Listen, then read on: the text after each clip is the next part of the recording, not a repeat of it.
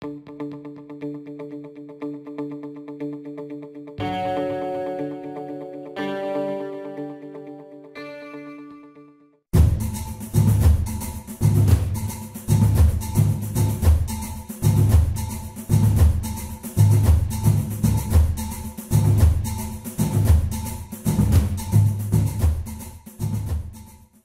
brother-in-law has a low-miles late-model Royal Enfield Bullet 500 and recently offered to let me borrow it for 2 weeks if I fixed a minor electrical issue for him. I'm not one to say no when offered a free motorcycle no matter what it is, so it gave me a chance to put it through its paces for you, the readers. Unfortunately, though the bike looks spectacular, its performance leaves something to be desired.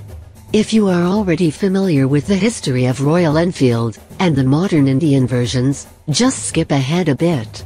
Enfield started in Redditch, England, in the 1890s making bicycles. A government contract to produce gun parts led to both the Royal part of the name and the "Mad Like a Gun" slogan. Even before the 20th century started, they were making four-wheeled motorized cycle cars, with their first motorized bicycle debuting in 1901. By the 1930s they were a force to be reckoned with, building four-valve singles which were some of the fastest TT racers.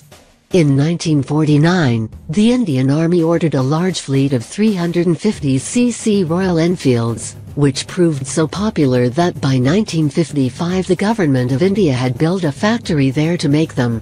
When the British motorcycle industry collapsed, the Indian factory just kept right on making the same bikes for the next 50 years, and began exporting them to the United States again in the late 1990s. In 2006, they introduced a much updated 500cc motor, with unit construction and fuel injection, and have been selling various variations of it ever since. The current bikes look, even to people who ride, like a well-preserved bike from 60 years ago. That is their biggest selling point. Oh, the style and street cred of a classic bike with none of the hassle. The low cost of labor in India, and the fact that they still largely do things by hand, yields a bike with a fit and finish for the most part you only find on much more expensive bikes, like Harley-Davidson's. The lettering may be a decal, but the fuel tank and side covers are hand-striped.